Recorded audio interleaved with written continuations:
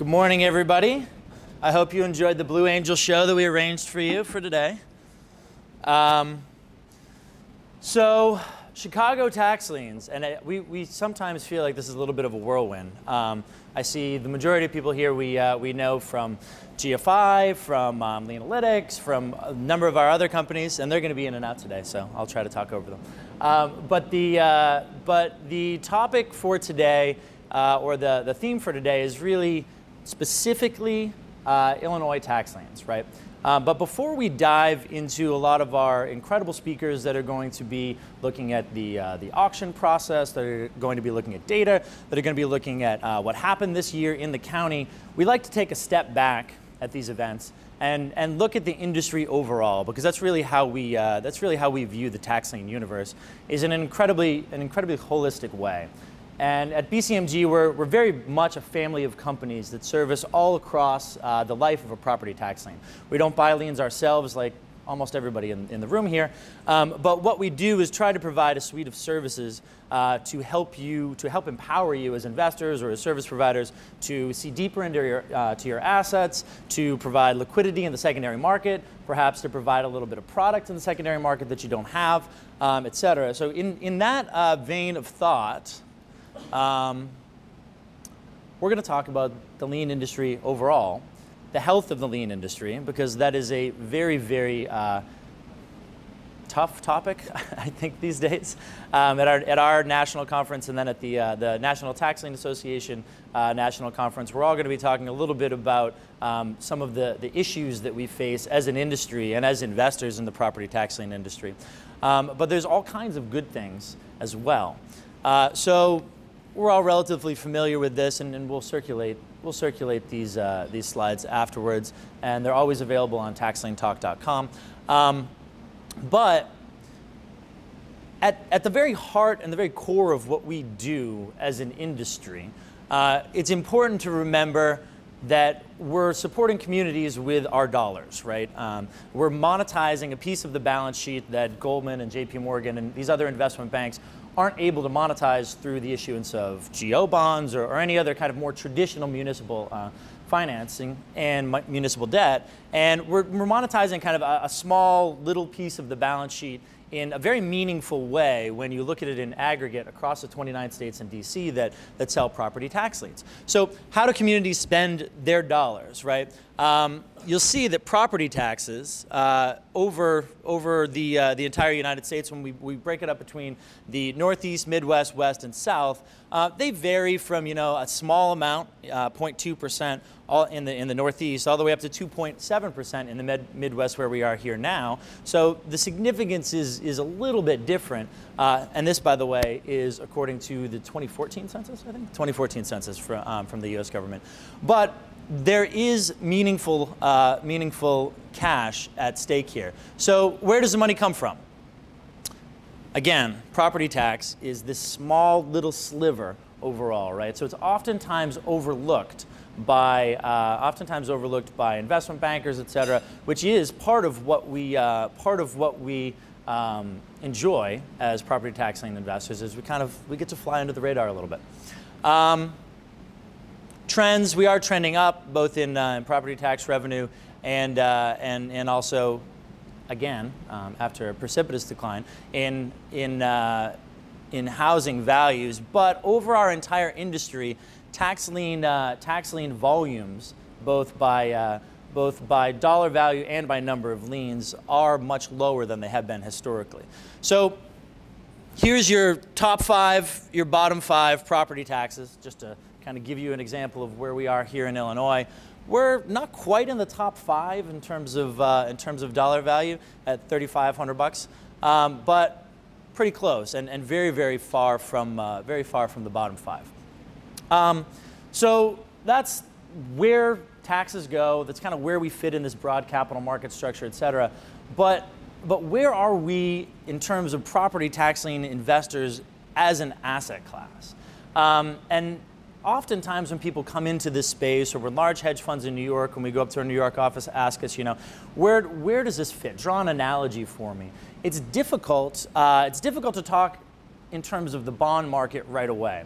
So we like to draw an analogy to the stock market, right?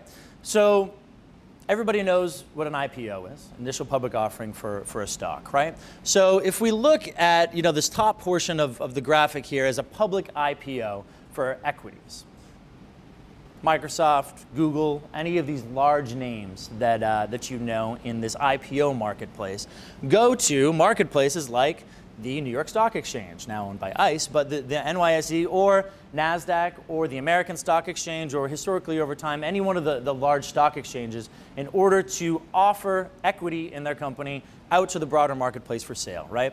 And these are large, publicly traded stocks, lots of liquidity, typically, and very, very deep balance sheets. So that's the public IPO that we all talk about and watch on CNBC and talk about publicly traded stocks. Now, beneath that, in the equities market, there is a private shares market.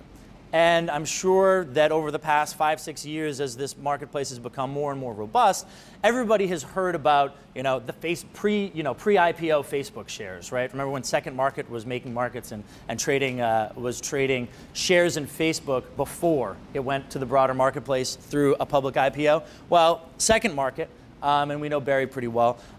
Second Market was kind of a pioneer in this private shares marketplace, but they're everywhere now. LiquidNet is a huge private shares trading company. Shares Post down here. NASDAQ now owns 5% of Shares Post, right? So what is a private shares market? Well, it means that you can trade equity in these companies before it goes onto an IPO, right? And we don't need to get into all the details and the nitty-gritty. I'm happy to with anybody that's interested afterwards, because it's kind of a fascinating, cool thing. But the point of this slide is that there's this small, niche, undersung market that's oftentimes very misunderstood that exists beneath all of these public IPOs for the equities market, right? Similarly, there is this small niche market, tax liens, that exists in the bond market underneath all of the large exchanges. Now, bonds are not traded on exchanges, as we know, right? But there are large OTC conglomerates, right? Bonds.com, that was actually recently purchased, so we should probably change that. The ERSA and large municipal bond warehouses, right, will aggregate pools of liquidity of these things and will trade them across the United States. Now, these are big corporate bonds, these are municipal bonds, et cetera, but this is the debt market. So just like equities with the IPO and then with the private shares market, we have all of these municipal bonds offered out everywhere on every single Bloomberg screen across the world. And then we've got this little tax lien marketplace, right? That little niche from those slides from before. And so we have a couple players in the marketplace now. There used to be more. There was some consolidation. We purchased one of the firms. Another one went out of business. But we have a fairly commanding market share at one of our holding companies, which is Blockstrade, in the secondary market. But I show you this to illustrate the fact that liens are significant and they contribute to the fixed income market in a very, very interesting way. And we don't need to get into capital markets. You guys all know how capital markets work. But again, to put it in perspective, here's the size of all the fixed income marketplaces as of probably 2013. And we've represented them in size in terms of these lovely bubbles here. But tax liens, right, we put it about $10 billion in new issuance a year. Tax liens are just a small little piece, right? Treasuries are enormous. Asset-backed securities come and go depending on your opinion on asset-backed securities. But corporates are enormous, right? But we do fit into this really, really interesting fixed income world. And we're growing. So let's talk about the primary versus secondary. So the primary marketplace for property tax liens is defined as what just happened last week in Cook County, right? Direct issuance of liens through whatever auction process is enabled by the state statute, direct from the county or the taxing jurisdiction right to you as investors. So in the primary marketplace in 2014, and nobody really knows, by the way, what the actual number, the dollar figure of property tax liens issued in any one year is. The NTLA has done some interesting studies. We did studies in a clearing company I used to own, but we put it right at about $9 billion for last year. 2015, unfortunately, for all of us here on the secondary and in the primary market, 2015, we anticipate will be a little bit lower issuance of about $7 billion to the public market. There's some private transactions too. So unfortunately, that's trending down. It'll go back and forth. It's very cyclical. But the secondary market, in a formal institutionalized way, we see is growing quite steadily, quite rapidly. In 2014, we traded about $250 million in the formal secondary market last year, and we were responsible for about $225 million out of that at Blocks Trade. And in 2015, we should probably revise this to the downside because the last few months weren't as big. But we actually anticipate trading about 1.25, not 1.75 billion dollars in property tax liens in the secondary market. So, as you can see, there's kind of an inverse correlation. When people can't get enough liens in the primary market, they want to turn to the secondary market to be able to buy and sell these property tax liens. So, what the heck is the secondary market for liens, and why do you guys care? So the first part of that, answering those questions, is who benefits, right?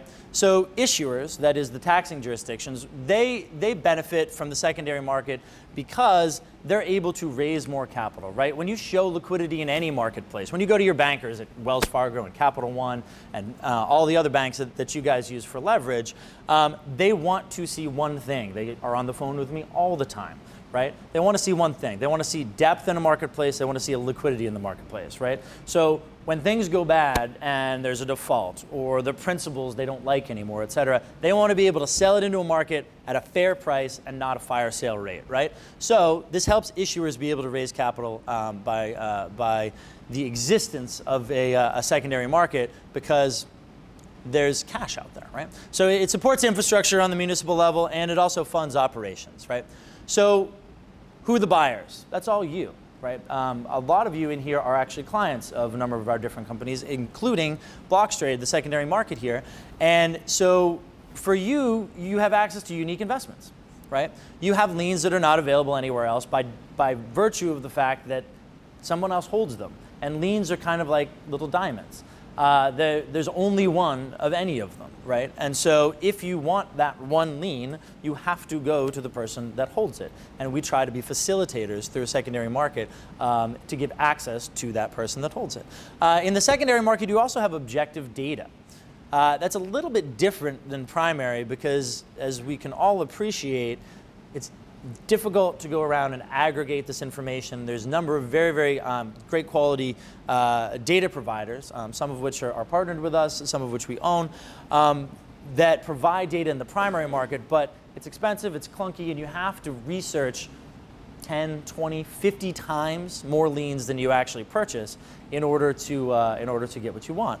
In the secondary market, the data is done for you. There's objective data, and it's typically paid for by the issuing party or by the facilitator, by the broker. And the good thing, or one of the good things about the secondary market, is there's immediate availability of liens. So in the primary market, you have to wait around. And if you missed out on Cook County this year, if you didn't do very well in Cook County this year, you get to lament that fact for an entire year before you have the honor and the privilege of buying Cook County liens again. In the secondary market, you can buy them at any time as long as they're on the marketplace. So buyers, it's very apparent. We need products. Boom. Go to the secondary market. It's very advantageous to you. So why would anybody sell anything? What are the benefits to the sellers? Well, you get to maximize your liquidity. What if there's some kind of catastrophic event and you need some kind of liquidity, right? Okay, that's more on the distress side, but you can also use liquidity to your advantage to rebalance capital accounts and capital lines, right, to move in and out of different funds. We actually have a number of different funds now. The number's over 5 funds out of our 400 institutional clients that actively trade liens. They buy liens with the intent of reselling liens. And for me, this is an enormous victory because I've been standing on my little soapbox talking about this for like 4 years. But people actually are buying liens to resell them. Now, this is not the NASDAQ. This is not high frequency trading. We're not getting in and out of liens, on a second by second or even a day by day or even a weekly basis, right? I'm talking about 30-day, 60-day holds, et cetera. But you can actually arbitrage the tax lien market, which is kind of a cool thing. sellers have complete control. You don't have to take a price that a buyer gives you, right? In any marketplace, you have complete control as a seller as to whether you want to accept bids. And then you do also have analysis on your own portfolio. Whether it's sold or not, you have the data that the listing broker gives you, which is kind of cool because that's free.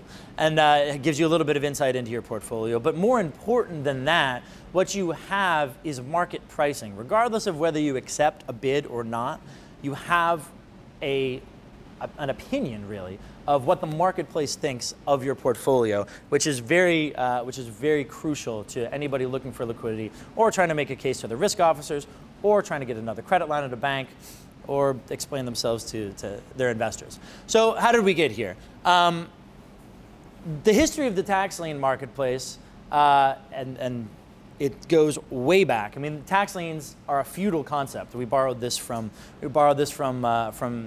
ancient Western Europe.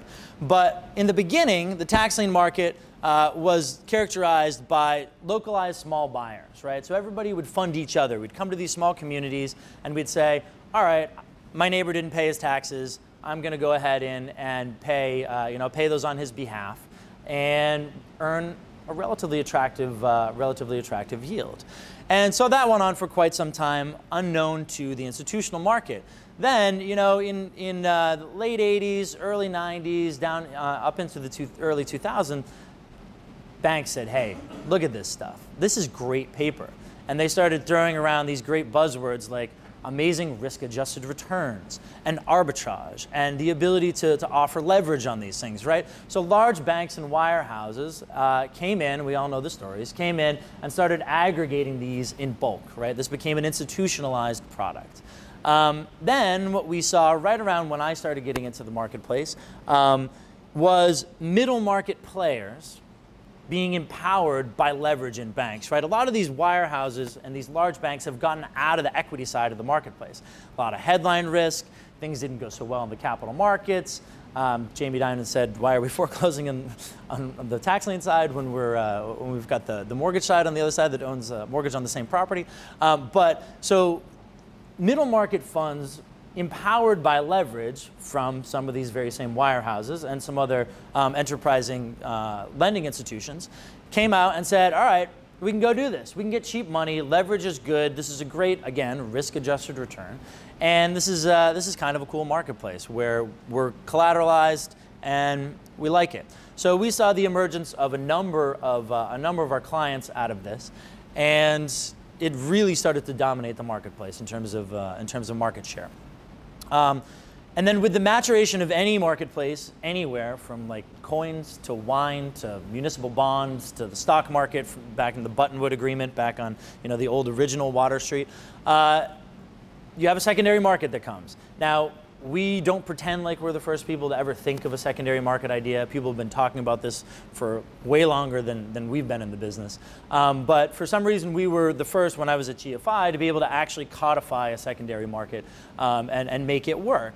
And it was hard, and it was super clunky, and it's gotten a little better. We made a tremendous amount of mistakes, but in 2010, February 2010, the first real successful institutional marketplace was formed, and it was, as Stephen mentioned, the DART platform, Distressed Asset Receivable Trading Platform, at GFI Group, which was one of the largest interdealer brokers on the street, just bought by BGC, Howard Lutnick. So we ran that for a bit. It was fun. We made a lot of mistakes. We had a lot of clients. We moved a lot of paper. Everybody made some money. We were happy.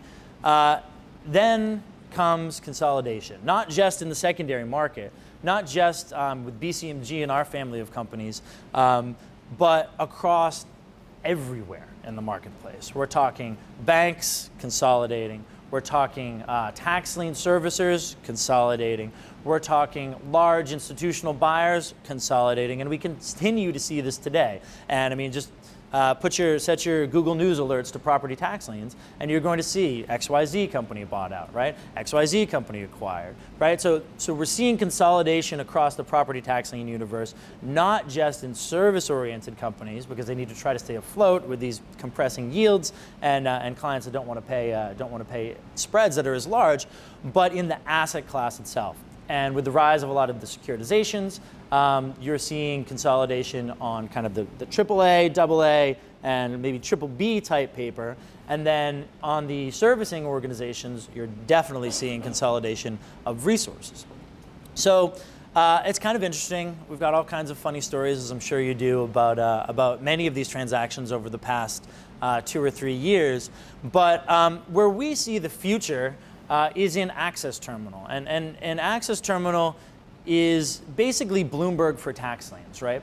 And while Access is a brand that BCMG owns, the idea of Access Terminal is that we want to be able to offer out a central marketplace for everything that's not just our companies. We want to prime the pump on the secondary market side with blocks trade because somebody's got to go first. That's fine. But we welcome Lumentum to come in, and we're negotiating with them to come in. We welcome other small local brokers to come in, right? We want a centralized marketplace where everybody competes in this wonderful capitalistic way. We think that's good for the market.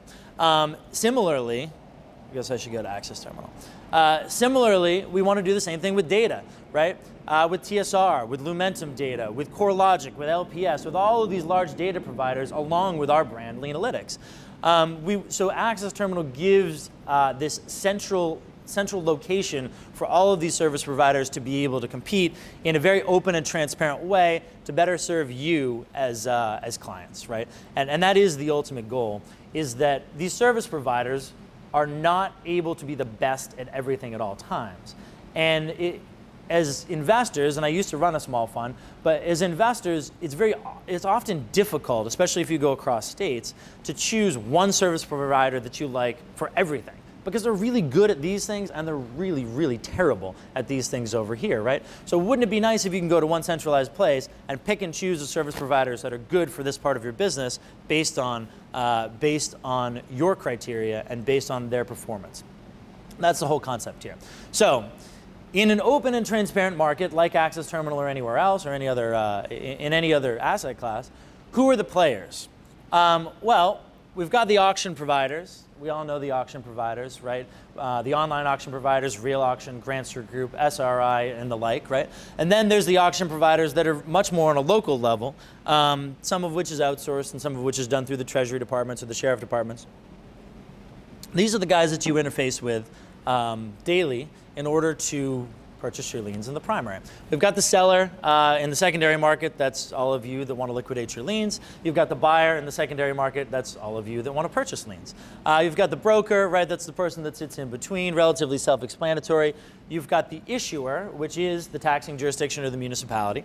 You've got the bankers, and I don't necessarily mean the bankers that are giving you leverage on your property tax lien portfolio. I also mean the investment bankers or the investment banker types that are going in, whether it's under that label or another label, that are going in and convincing these municipalities to issue these liens in the first place. You've got the marketplace, which arguably would be Access Terminal in the future, right? Which is different than an OTC market like Lumentum or like Blocks Trade have. You've got data. Can't make decisions without data. You have market makers, which is a very interesting concept we're going to talk about in a second, because this is why our marketplace works now much better than it worked before we bought it from GFI. And then you've got clearing. The paper's got to get from the seller to the buyer someday, or else nobody gets paid. So how do all over-the-counter, OTC, over-the-counter marketplaces work? Municipal bonds started this way, still kind of work this way, fortunately or unfortunately. Most block trading, and that is why we call it block trade, most block trading equity firms work this way. Most big pools of liquidity of any kind of commodities that don't really have a tradable value work this way. Weather derivatives work this way, which is a really interesting business. Wet freight, dry freight, you can go on and on and on. Anything these IDBs move, right? So over-the-counter marketplaces, especially for asset-backed products like property tax liens, work like this. It's not rocket science. Always works the same. So listing at the top, bidding at the bottom. You've got your seller, lists with the broker. The broker puts it on the broker goes to the data firm to get the data, has to tell everybody about what it is that you're selling, goes back to the broker. Broker goes to the marketplace. Pretty easy stuff. And then the bidder, right? So the buyer comes to the marketplace via a broker, and the broker goes to the seller, negotiates back and forth with the pricing. Sometimes you have to use a market maker, right, who is a bidder of last resort, who's a buyer of last resort, to execute the trade. Execute the trade, goes to the clearing office. The clearing office goes to these little municipalities, moves the paper, comes back, trade's done. So that's how over-the-counter marketplaces work. So the idea with Access is that it's all of the players, all these different players in the market, all of this over-the-counter process in one portal and one place. And we can do demos and show you this stuff. This is not meant to be a commercial necessarily for Access Terminal, but we use it as an example as to how a very inefficient marketplace can be consolidated in all of the players and all of the institutional investors on the buy and the sell side can be serviced in one place, right? So an example of how one might use this in your normal business, and we recognize most people don't care as much about secondary market trading as they do about primary. It's not your normal business. We get that. We can be a supplement and an add-on to people's normal business. But the Access Terminal services your entire business, right? Primary market, due diligence, servicing, all of that fun stuff. It plugs in all your service providers. So you select your auction, and I recognize with the light here, it's probably a little difficult to see because we do have a black screen like Bloomberg, because for all of us who have sat up for 48 hours at a time, staring at a screen, flipping through Florida liens for due diligence. You can appreciate not having a white screen. So you can select your auction, you narrow your auction results, and by the way, you can pipe in data providers, as many as you possibly want, right? And if you have a data provider that you like that we don't have, let us know. We'll pipe them in via API, right? So you filter your auction results. You've got all kinds of cool heat maps. You can filter, sort, save your preferences, et cetera. You can give your banks transparency into this, which is actually kind of nice. You can look at borrowing bases. You choose your liens. You research your parcels one by one. And again, this is all data that's populated from a number of different data sources, whichever ones you'd like to subscribe to. You can click and order photos right on here, sends people out to the field, all kinds of interesting things. And then in the secondary market, just like you can today, you can buy and sell. You can share this with investors, share these with banks, et cetera, right from a centralized screen across brokers, right? No matter who your broker is, you can go on this one screen and see everything that's available in the marketplace. And then, of course, we all need to transfer liens, right? So a lot of this happens behind the scenes, but you can actually track and see step by step how your liens are being transferred, what stage they're in, what stage of documentation they're in, what stage of notarization they're in, whether the counties received them, whether they've been validated, when they were redeemed, if they were redeemed, all of that fun stuff. And so that basically takes you through the entire life of the property tax lien, right? From birth, purchase in the primary, due diligence, re-diligencing it if you want to do something like apply for a TDA, or file a foreclosure lawsuit, et cetera.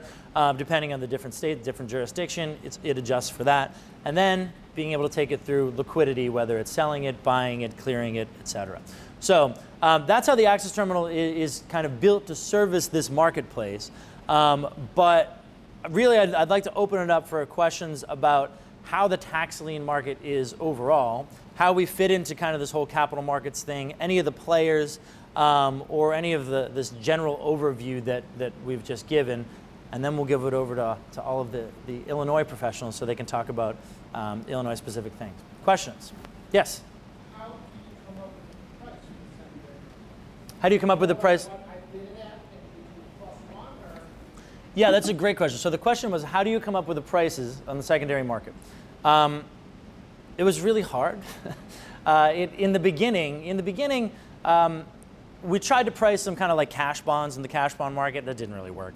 Then you need to pinpoint one specific metric that you can price bid and ask spreads off of. So we said redemptive value. This is a universal concept, right? It's calculated differently depending on the state that you're in, but redemptive value is a universal concept everybody understands. Investors understand it, banks understand it, auditors understand it. So your redemptive value is basically your face value plus your accrued interest. It's what you would be paid today if that lien redeemed, right? So we call that par. We call that 100 cents on the dollar. So if you were to buy $1 million portfolio that had 10% of accrued interest, right? You'd buy a $1.1 million portfolio at redemptive value, at 100 cents on the dollar. Those are all synonymous. We're saying the same thing. So we price it based on that RV. Recognize RV is a moving target, right? Time continues to march on. And again, this is not the NASDAQ. These transactions do not happen overnight, right? These transactions are clunky. They're much better than they used to be, but they do take some time. We've introduced efficiencies, but they take some time. So redemptive value moves along. So we have to peg it off of this moving target. So when you come in and bid in the secondary market, you're bidding as a percentage of redemptive value. So you might bid a discount to redemptive value, which probably, I would say, 70%-ish of our trades are bid, at a discount to redemptive value. And that just means that you've priced in some kind of risk premium, right? Really what you've priced in is three things. Any discount to redemptive value is probably a product of some kind of risk premium because you say, all right, I didn't buy these originally, I might not know everything about it, right? Then the second thing you've priced in is some kind of liquidity premium, right? How liquid is this particular product? If this is brand new quarter point Florida liens, there's probably a very low liquidity premium. You could sell this stuff at any time. It's kind of a homogeneous product.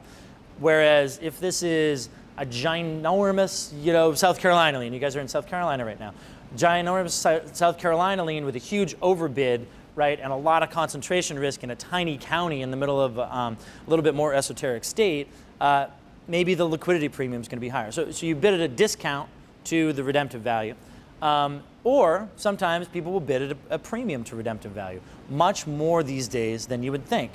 And there's a number of different reasons people would do this, but as long as you don't bid at too high of a premium and then everything redeems the next day, really what you're doing is you're just making an assumption about the redemption curve of those liens, and then you're bidding according to that assumption.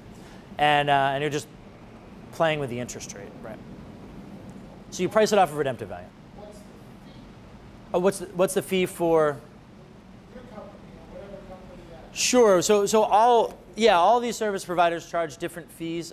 In the secondary market, our standard fee is 1.5% to the buyer. In that case, right? And of course, those are negotiable depending on the transaction. Any other questions about the marketplace or secondary market or yields in the lien market overall? No, everybody's got a good handle on that. Okay, very good. Well, we really appreciate you guys coming. We have an excellent lineup of speakers, and let's learn a little bit more about Chicago. Turn it back over to Stephen.